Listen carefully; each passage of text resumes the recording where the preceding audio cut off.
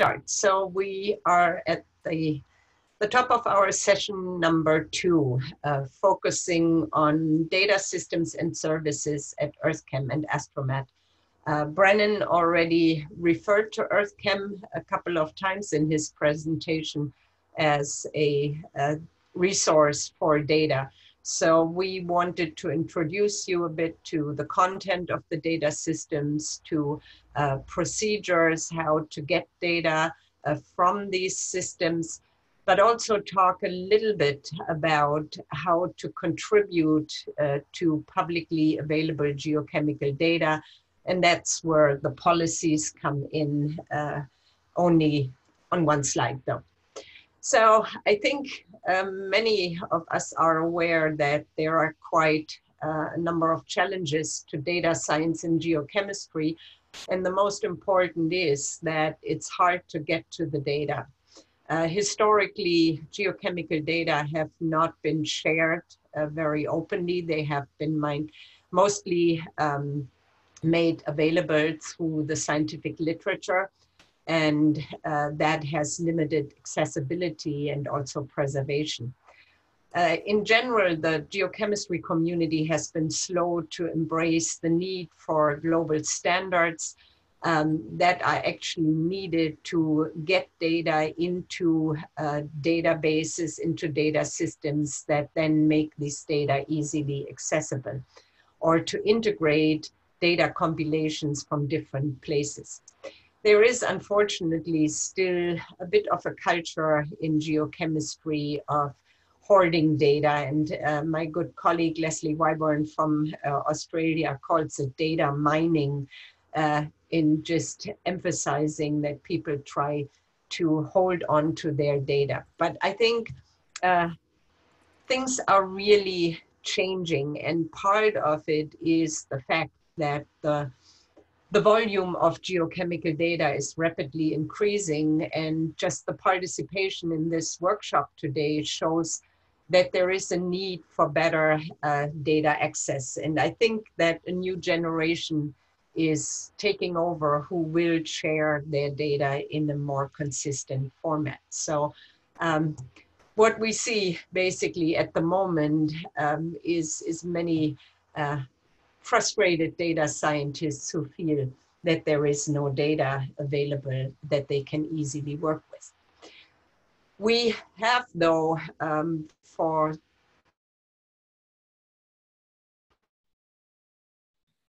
towards opening up science, opening up scientific results. Everybody is familiar with open access questions for published scientific articles.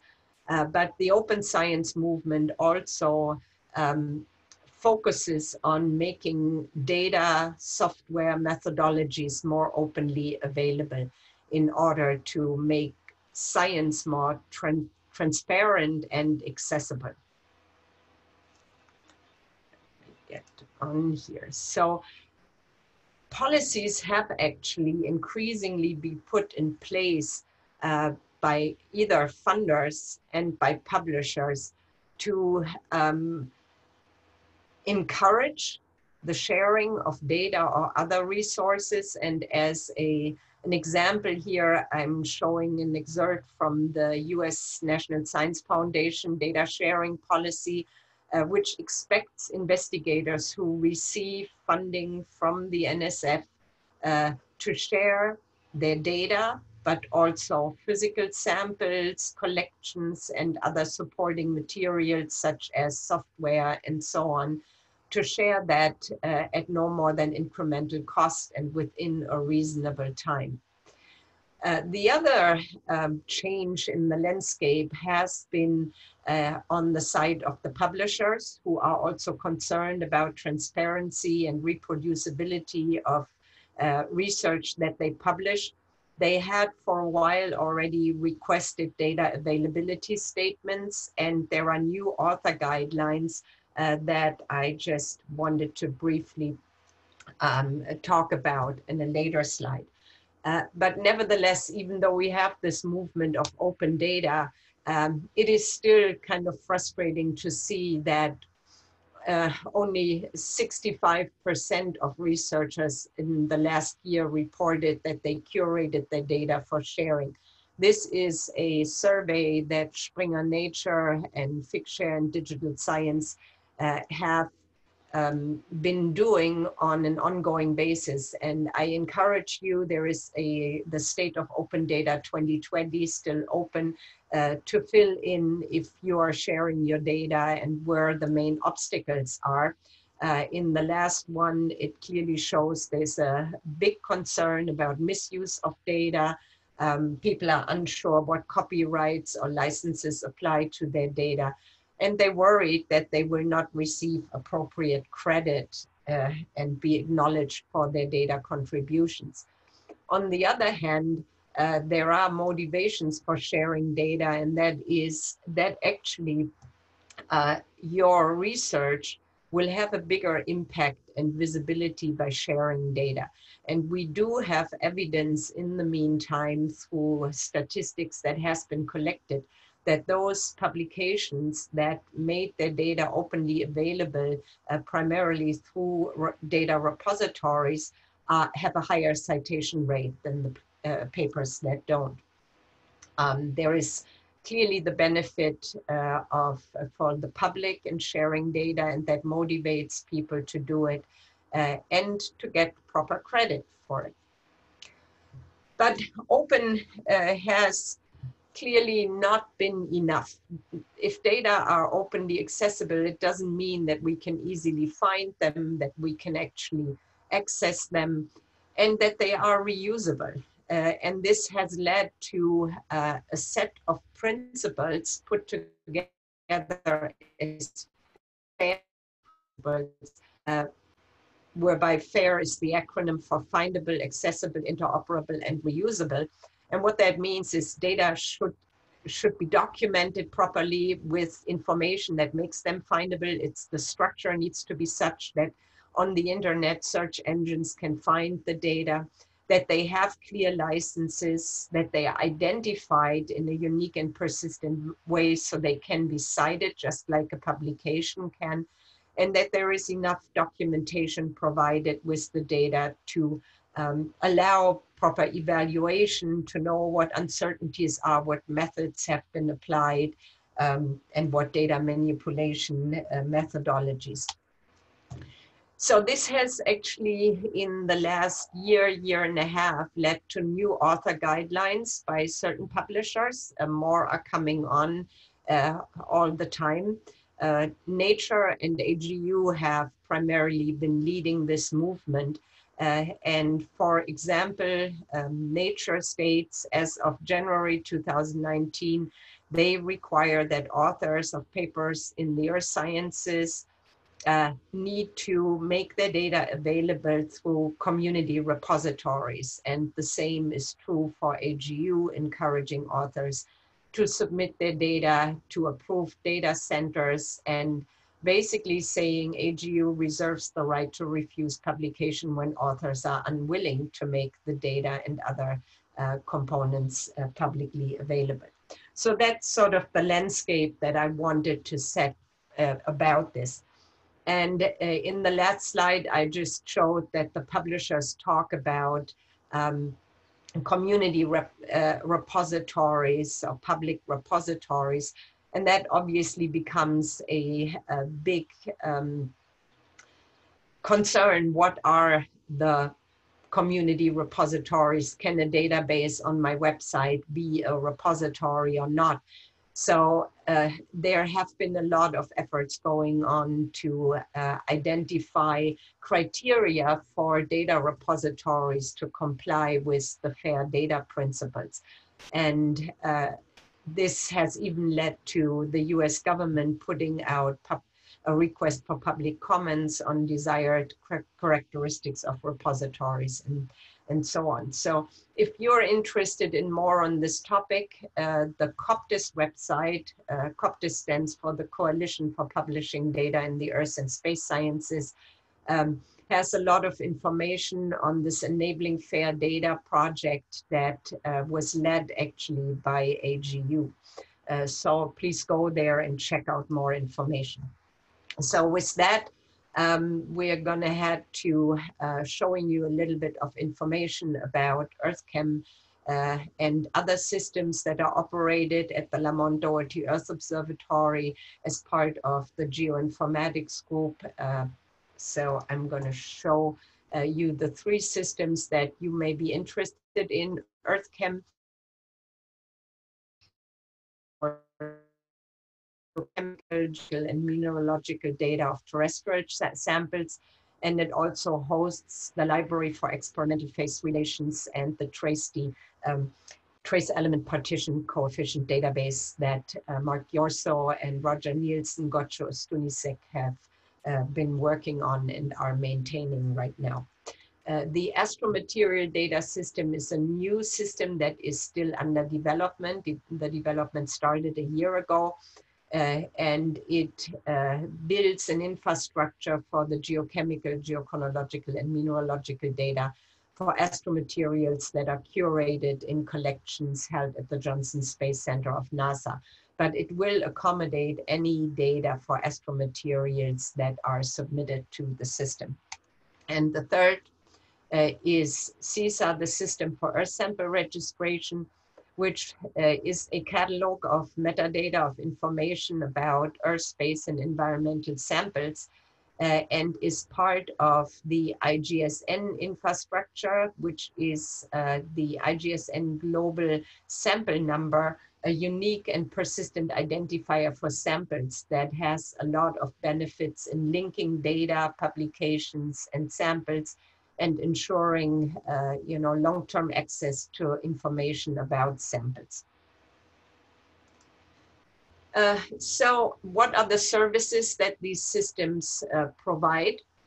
EarthChem and Astromat have, on the one hand, repository services where data that is submitted by users can be published and archived.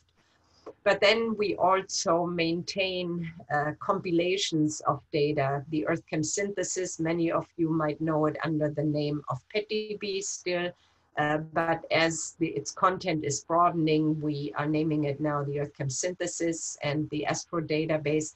These are databases where individual values from larger data sets can be extracted, where users can actually generate their own customized data sets for data analysis and further data mining. And then the system of Earth sample registration, as I already said, has the service for sample registration and for users to obtain unique identifiers. We do the system development, we review and curate contributed data, and compile and harmonize already published data into these syntheses. But EarthChem, Astromat, and CISA are also really trying to engage the community in developing best practices, promoting best practices, and that's part of that is the workshop today to introduce these systems and basically facilitate discussions around the use of these data in research. And we participate in a lot of different national and international initiatives that advance access to research data, standardization of research data management, and so on. So the workflow in these systems is that for data publication and preservation at the EarthChem library and the Astromaterials repository, we offer interfaces for users to submit their data, and then we curate them. Wherever the data are appropriate, we take them into these syntheses like the EarthChem synthesis, the EarthChem portal, the library of experimental phase relations, and the Astro database, where curators take data from the literature and put them into this database, but also, as I said, data sets that were submitted to the repositories and that fit the focus of our syntheses. And then we run the EarthChem portal where the data that we curate in the EarthChem synthesis, but also data from external databases such as the German GeoRock database, the USGS National Geochemical Database, and other databases such as the Darwin database, which is run in Japan, are all included in a large index that can be searched and accessed. For access, we have primarily so far offered search interfaces as graphical user interfaces on the web, but increasingly we have set up REST services, and we are in the process of developing a new API-driven infrastructure for EarthChem and Astromat, so that you can use these the data holdings actually through your own code directly.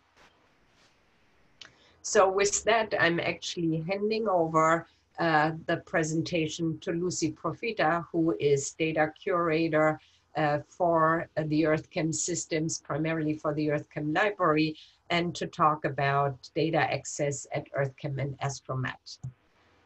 Lucy, your floor.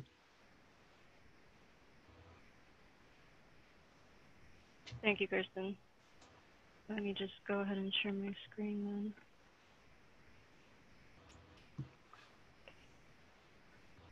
Can you see it?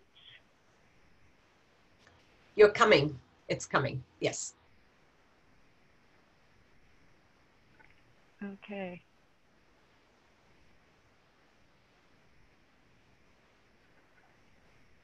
So, as Kerstin has said, we have a variety of ways that you can access data, going from general to specific. You have the EarthChem portal, which is your one-stop shop to assimilate data from both our systems and external databases, such as GeoRock. You have PetDB, which is the growing EarthChem synthesis, where there are multiple types of analyses based on rocks, minerals, and inclusions, but all of these are gathered by our curators and put into the synthesis such that you can look at linked samples, you can browse by tectonic settings. We'll see a little bit more about that in the following slides. There is the EarthChem library, which is the repository. You can search for data that has been submitted by other users. You can also access geochronological data, or you can access experimental data in the Library of Experimental Phase Relations. We have data sets already compiled where on specific sites, such as the Aleutian Arc, you can just view all of the data that we have. You don't have to go through the interface. And Lucy, there's also, Lucy, can I, there are several requests if you could get into presentation mode. I think I'm sharing the wrong screen, which is the problem. Oh. Sorry about that. Let me try again. Stop share. So sorry. Otherwise, I can just continue with mine. No, I think it's starting now. Is that better?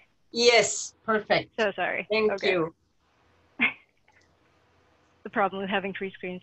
Yeah. Okay, so the last one was the Decade portal, where we have geochemical analyses from multiple databases that are linked directly to individual volcanoes. So this is just a snapshot of the content we have available now. We have over 4.5 million individual measurements in the EarthChem synthesis at this time. These are also compiled within the EarthChem portal, where data is added from multiple databases such as GeoRock and NavDat. And we are working on releasing the AstroDB, where all of the MoonDB data is incorporated, and we also have samples from other types of astromaterials. We're working on those lunar samples now, and the next phase will be to insert meteorites. So some of the search interfaces that are available, as I said, the AstroDB is going to be launched soon in the following month. where you can search by different filters and get specific specimens, or if you're interested in different types of analyzed materials, you can filter by that. The EarthChem portal, where you have samples listed either through different databases or setting multiple criteria, such as on a map, or in the PetDB, where you can get all of the EarthChem samples either by sample types, chemistry, location, features, and so on. First, you search for your samples, then you select the type of analyses that you're looking at, different materials or variables, and then you can customize and download your data set. So let's go through Decade Portal as well, where you can see for a specific volcano, which you could get through the simplest search, you could go to the data and have things aggregated from the Smithsonian Global Volcanic Program database, from the EarthChem library, from the portal, if there are samples registered for CSAR, or for the volcanic gases. In the EarthChem portal, this is what it would look like if you would be searching for a specific feature. You can do map searches, you can do chemistry searches, you can select different keywords, or if you're interested in specific references, or looking up samples either by their cruise IDs or IGSNs if they have those. So IGSNs would be specific numbers that are unique to that sample registered for CSAR or other allocating agents. And after you decide which of the samples you'd like to download, you can customize your download to include different types of measurements, be it major oxides, noble gases, rare earth elements, whatever you're interested in. And you can select what kind of samples you're interested in. So only the ones that have the values, or all of them, and you can group them with methods and unions so that you're comparing apples to apples. Once you have customized your download, you can view your sample list, and you can get to details of specific samples. You also have links to experiments that might have been comparable in composition to what variables you got for those samples. And you can search for similar samples if there are such samples with compositions that are similar. I would just like to make a note that in the user interface, like you've seen before, if you have less than 50,000 samples in your download, you can access them either through Excel or through CSVs. And if you have up to 200,000 samples, you will only be able to do so through the CSVs. We're in the process of developing a new API-driven architecture so that you would get faster downloads even through the user interface. And we're working on a Jupyter Hub for EarthChem, which will be released in 2021. We also got funded to collaborate with the Enki project, which Mark Yerso is the principal investigator. And that's going to integrate the data from EarthChem with experiments provided on the Enki platform. In the meantime, you can use our REST API services if you'd like to perform large downloads for data science. In the slides, you can find some links to the specific APIs. It works with get string variables. So you can go to the documentation link to follow up on what type of searches you can do. There are also examples there to get you started. And this would be much faster than the download through the user interface. I also put up a few resources for you. If you would like a fast tutorial into Python and using APIs through Python so that you get the calls directly through there, or an example done through PyData with EarthChem data from Jesse Robertson. Some other nice resources, if you're not very familiar with Python, would be this introduction to Jupyter Notebooks in Python that was done by our colleague Kelsey Markey 2 years ago for Goldschmidt.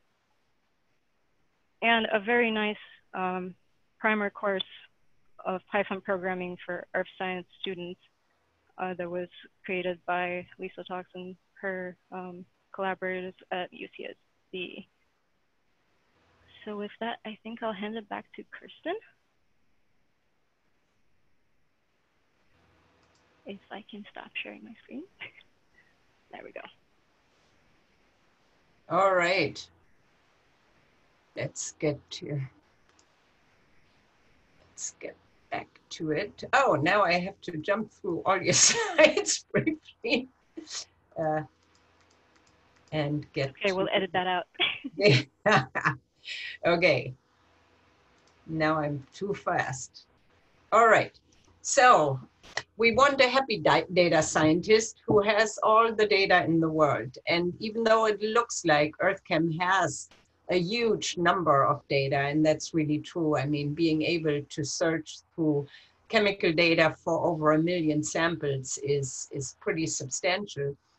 It still is only a fraction of all the geochemistry that's available in the world, and that's that has been produced and that will be produced in the future. So I want to take these last 10 minutes of the presentation to encourage everybody, think about sharing their data.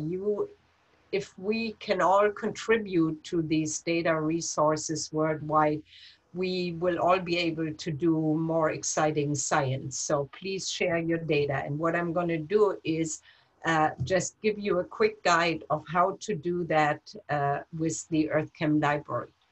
The EarthChem library, as I mentioned already before, is a data repository that publishes and archives user-contributed data. They can be geochemical, petrological, geochronological. We will always take a look at the data. We do actively curate these data, do a review of the data, and would tell you if the data are not appropriate for our system. But our goal really is to help researchers make their data fair, make the data findable for others and accessible, but also make sure that these data can be integrated into larger collections of data, so become interoperable, and that we make them reusable by making sure that the data have all the information necessary about the provenance of the data, data manipulation, and so on. So we do follow international best practices for data repositories. We provide guidelines and help for users to document their data, the provenance and quality. Our curators, such as Lucy, who just spoke, they review these submissions. When a submission is approved and having all the necessary metadata, we register them with the DOI so the data becomes citable, and many publishers will ask you to include the DOI of your data set in the publication. So you will see that when you are trying to submit manuscripts increasingly. We also make sure that the data are archived for long-term access, and we do that in Amazon Glacier right now. And an interesting, really powerful aspect of the way we handle the data is that we're linking the data to the publications, we're linking them to the samples, to funding awards, to orchids of the authors, and so on. So it builds a network of information that can be used in many different ways. And again, we are trying to increase machine-readable interfaces where metadata about the data sets can be discovered by other data portals or by commercial search engines. EarthChem, as I mentioned, it's following international best practices, and as such, it is recommended by publishers, showing here Nature as one of two repositories that Nature recommends for biogeochemistry and geochemical data. We accept a wide range of data types, mainly sample-based data, but we do have time series measurements and so on. Most of the data we have are chemical, physical properties of different materials, experimental data, be they kinetic, thermodynamic experiments, and so on. And we do have sample descriptions as well. So it's pretty broad. And it is new data that are published in the literature, but then also data sets that are compiled in part from databases like the EarthChem synthesis or GeoRock and so on, where people have written papers about these big compilations about syntheses. I mean, the work that Brennan has done has data sets that also should be recorded so that the results are reproducible. We have published a few method descriptions and we're trying to figure out how to also include models and software. This is part of the new project that Lucy mentioned already, where we're working with Enki to build a closer integration of models and data. So we have a range of services for you that make it easier to submit data to us. We have an online submission form that you can use to put in the bibliographic metadata for your data set. You can use templates that we make available to put together all the right information about data provenance, about uncertainties, and so on. You can access your submissions, or even you can save when you don't manage to finish a submission, you can save it. That is all accessible via your own dashboard in the system. And we deliver twice a year a report on how many downloads, how many times your data set has been downloaded. And clearly we're always there with user support to answer any questions and help if there are any problems. We are in the process of making some substantial changes to our data submission process. And a really important one is that we are implementing data communities. This is if you have a special community, such as, you know, everybody working with tephra data. We had requests from a community that was doing clumped isotope measurements. They suggested best practices, how to document clumped isotope measurements and so on. We are creating these as communities with a web page where you can post templates or post a description of best practices and so on, and also have a customized data submission form, and potentially the communities can be searched individually through the ECL search. We're closely integrating with the Astromaterial repository because the EarthChem library has already received a number of data sets for lunar samples and for meteorites.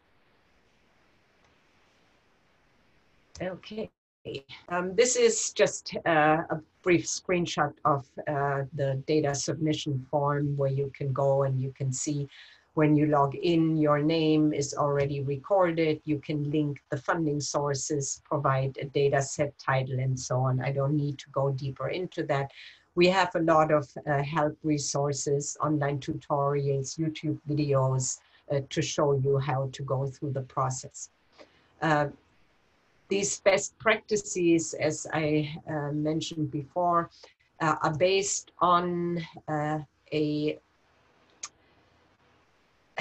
effort where publishers and data facilities in the geochemistry got together in sort of 2008, 2009, and agreed on recommendations for best practices. They were called the Editors Roundtable. And this is what we have implemented as best practices for the EarthChem library. We only accept tabular data. If there are tabular data, they have to be in CSV or in Excel format or text format, but no PDFs or documents or PNGs or whatever. There needs to be a rich set of metadata at a minimum: sample location, sample type, The technique that was used, was it done by mass spectrometry? Was it done by XRF and so on? And in which lab were the data created? Obviously units, uncertainty if possible, standard measurements and so on. If it is a compilation, we are asking for a full list of all the data sources so that people can get credit for the data they have contributed to these databases. And clearly avoiding abbreviations is critical for the long-term use. If nobody knows what ABC on in your column heading means, then that makes a data set pretty unusable. This is just a landing page for one of the data sets that we received. One thing I wanted to point to here is this is a data set that is not yet available. So when you submit your data, you can set a release date up to 2 years, up to 2 years into the future. Link to the funding source that takes you directly to the funding agency's landing page of the award, if that exists. And we also encourage the use of the IGSN, and if a data set has or refers to samples by IGSN, we include them in the metadata record. Can all data set have data for a specific sample. And the IGSN then links to the landing page at CISA, at the System for Earth Sample Registration, that shows you the information about the sample. It also shows, if provided by the user who registered that sample, it shows where this sample is curated. In this case here, the sample is at the Marine Geological Samples Laboratory at the University of Rhode Island.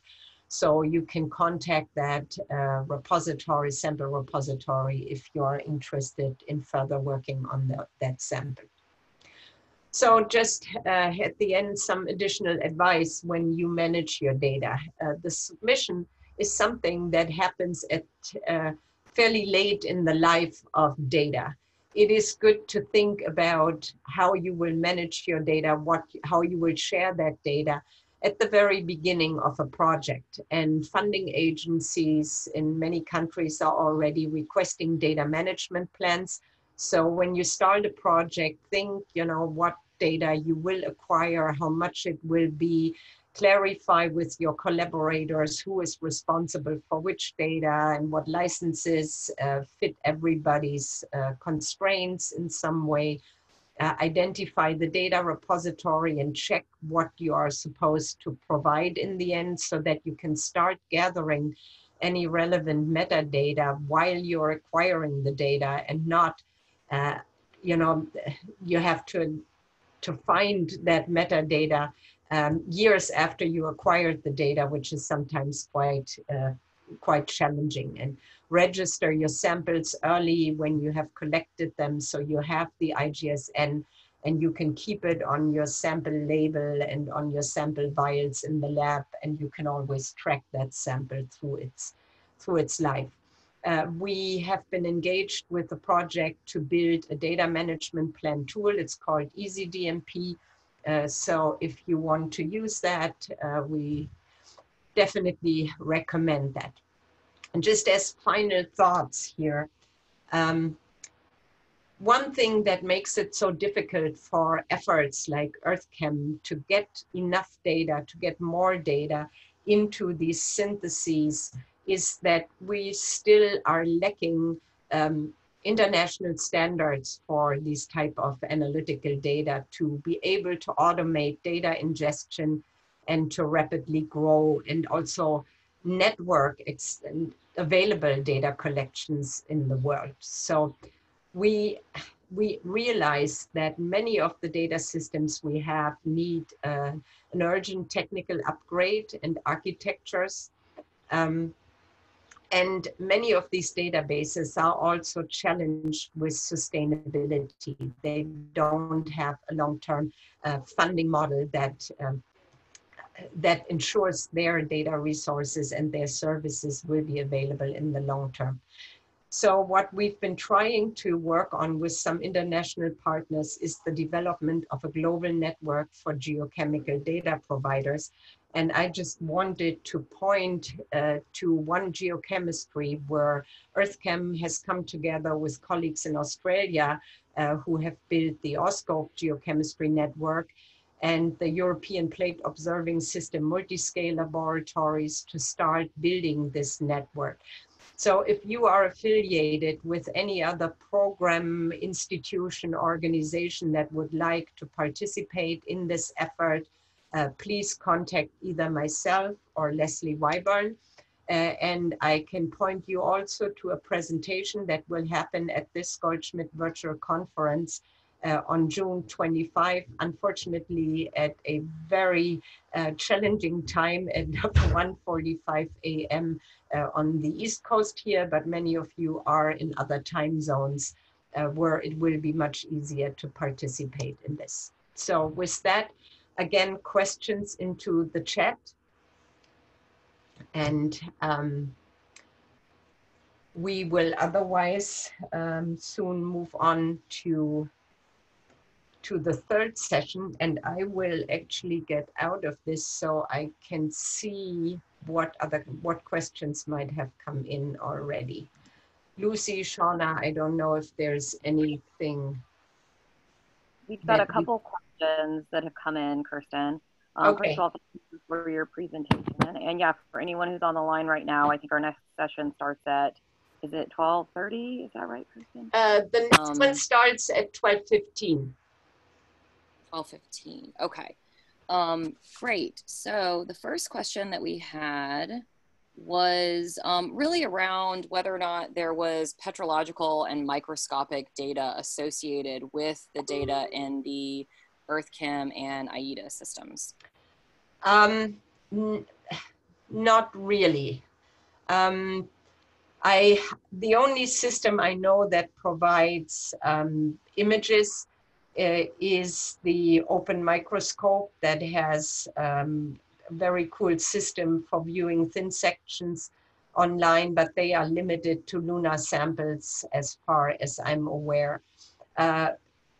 Several data systems for the astromaterials have huge collections of images, but so far it is primarily at the site of the repository. The databases of data repositories often store images. A fantastic one is the database of the US Polar Rock Repository that has very well documented samples with lots of images.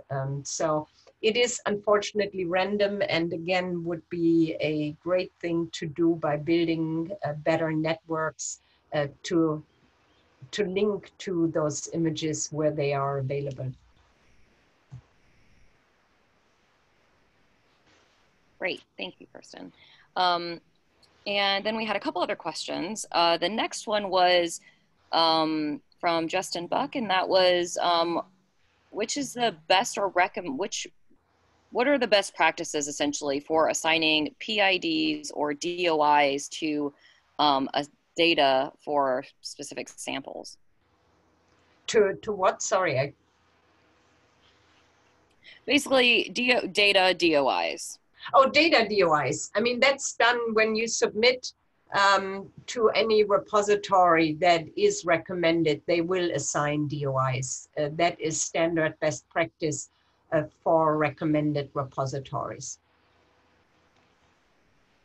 Great. And also, I mean, when it comes to, I should just add, the best practices around that are primarily, you know, at what level of granularity do you assign DOIs? So when we get submissions and there are multiple data tables, they are all combined as one data set that has one DOI. That might change in the future, but that is currently the EarthChem library practice. And there is another practice pertains to versions. So if you need to make changes to a data set that has already been published and has a DOI, it is a new version that gets a different DOI, though it gets linked to the original submission.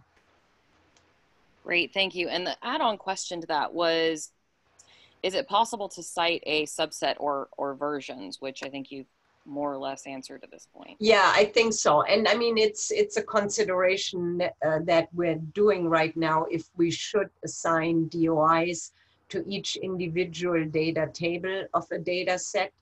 There are many discussions going on right now in other communities as well, especially those that have continuous measurements and need DOIs for just subsets of those measurements, and how to treat that in citations, and if you can basically assign a collection DOI as with multiple child DOIs under it and so on. So there's a lot of discussion, and I think there may be changes to allow the more focused citation of data. Great, thank you. And in the chat, Michael Howe was kind enough to give a link to, it looks like the British Geological Survey has 160,000 thin sections online. That's pretty neat. Thank you very much for That's fantastic, Mike. Thank you. Yeah. And so I had a general question, if you don't mind, Kerstin. I think we have a few more minutes. So often what I do in my work, and I think a fair number of people who, you know, like when we just saw Brennan doing his talk, we're often taking a lot of different data sets, say from EarthChem or somewhere else that might provide a DOI for the original data set.